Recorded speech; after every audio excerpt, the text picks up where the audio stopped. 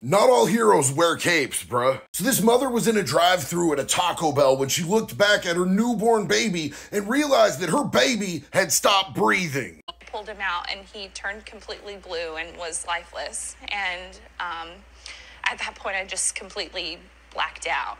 I didn't know what to do. Fortunately, Long was in earshot of Taco Bell manager Becky Arball, who heard Long's screams and quickly jumped in, giving baby Miles CPR as seen in this security video. I threw my headset, I ran outside, so I took the baby and I started to do chest compressions on the baby. She was able to do CPR on that newborn baby and get that baby to start breathing again. I don't know what Taco Bell is paying her, but it is clearly not enough, bruh. She says that she doesn't consider herself to be a hero, just one mother helping another, and that's the best kind of hero though, isn't it? Big props to that woman. We need more like her.